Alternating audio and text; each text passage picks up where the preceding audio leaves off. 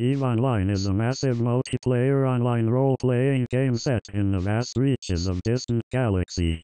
Centered on economy and politics instead of level grinding and dungeon crawling, EVE Online is a deep experience with a high learning curve, and with a few tips you will quickly find a new space life away from real life.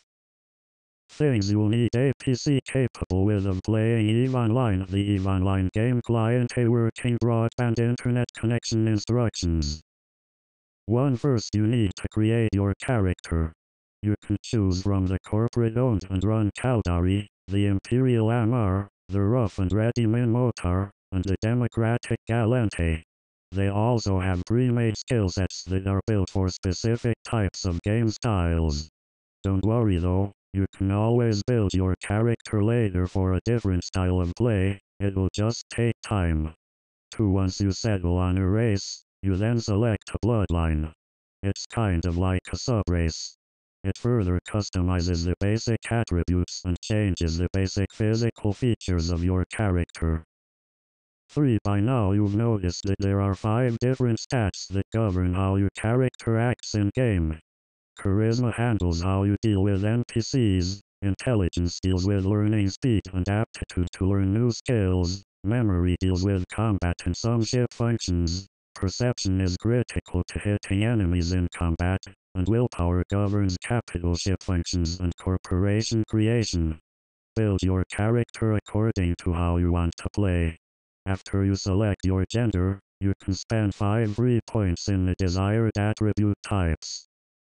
For now you choose your ancestry. This gives you a boost in core attributes depending on the kind of ancestry.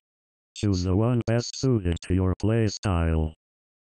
5. Choose your career. It gives you a pre-made skill set geared to the particular career path your character will embark upon at first. 6. You can select your specialization next. These further customize your starting skill set.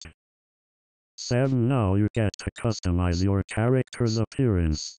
Make your character look however you like using the plethora of cosmetic options, and then you will be in the game after you choose a name. 8. When you first open the game you'll notice that it has a very point and click oriented interface. The opening tutorial will walk you through all the basic functions of movement and interaction. 9. The first thing you should do is run some NPC missions to earn some cash. The game is very open, and there are a lot of dangers out in lower security space, so stick around the first few star system until you feel confident enough to venture out a bit. 10. Set yourself some skills to train. You don't earn experience in this game by killing enemies or completing quests, only by running skills to learn in real time do you earn new abilities. They run even when you're out of game, so you'll probably always want some sort of skill training, and they tend to take a while to finish, from hours to weeks. 11. Interact with other players in chat rooms. Be sociable and be alert. It's a massive multiplayer game for a reason. 12. Find a corporation to join as soon as you can. Corporations are EVE's version of clans.